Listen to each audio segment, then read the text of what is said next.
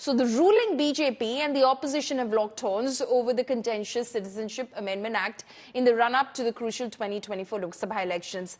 Delhi Chief Minister Arvind Kejriwal has expressed fears that up to 1.5 crore minorities from Pakistan, Afghanistan and Bangladesh could settle down near colonies, and there would be a rise in rapes and robberies, riots and collapse of law and order, he said. Now, the BJP hit back, accusing Kejriwal and the opposition of Muslim appeasement and vote bank politics. Our political bureau brings you this story.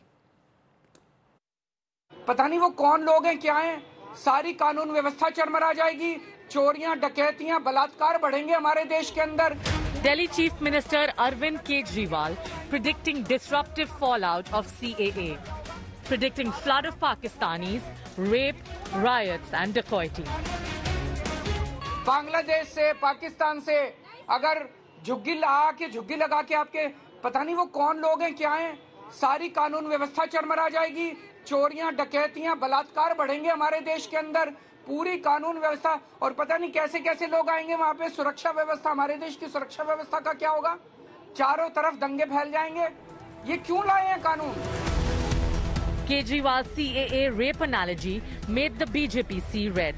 It launched a tirade asking Kejriwal to stop painting Hindu and Sikh migrants as criminals.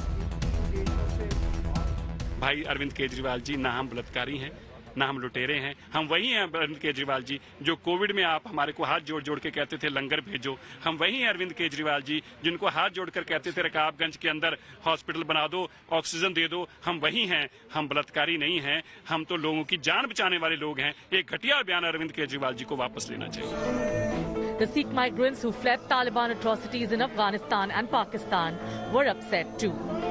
Sikh refugees asked Kejriwal not to tag them as rapists and asserted that they can die for dignity of women.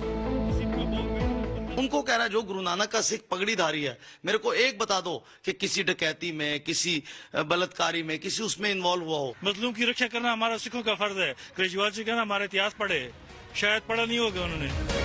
Team India, however, has been relentlessly training guns on the centre, calling CAA an anti-Muslim law. हम क्या को पसंद नहीं करते, इसी के लिए उसमें जो 5 कम्युनिटी को रख दिया, मुस्लिम को निकाल दिया, जैसे हिंदुस्तान में वो लोगों का कोई कंट्रीब्यूशन नहीं है. एका बाजूला भाजपा आहे जो धर्माधर्मामध्ये द्वेष पसरवतो आहे, घटना बदल करू इच्छितो आहे, आणि दुसऱ्या बाजूला इंडिया नावाची आपली जी आघाडी झाली ती देशभक्तांची आघाडी आहे. It will only give citizenship to those who do not belong to the Islamic faith and to belong to the other faiths. Any law which differentiates people on faith is not acceptable and it is discriminatory. AIMIM chief Asaduddin Owaisi too attacked CAA. ये कानून जो मोदी सरकार ने आज से 4 साल पहले बनाया था वो संविधान के खिलाफ है. आप रिलीजन की बुनियाद पर कानून नहीं बना सकते. Home Minister Amit Shah has rejected claims of bias and said India will not abandon persecuted minorities in its neighborhood. लाखों करोड़ों लोग पाकिस्तान से और बांग्लादेश से अपना धर्म बचाने के लिए, अपना सम्मान बचाने के लिए इस देश में आए. उनको नागरिकता नहीं मिलती थी. अपने ही देश में वो नागरिकता के बगैर अपमानित होते थे. नरेंद्र मोदी जी ने हिंदू, बौद्ध, जैन, ये सारे सिख, ये सारे लोगों को नागरिकता देकर उनका सम्मान करने का काम नरेंद्र मोदी जी ने. Will the escalating CAA showdown dominate the political discourse in the run-up to 2024 polls? Bureau Report, India Today.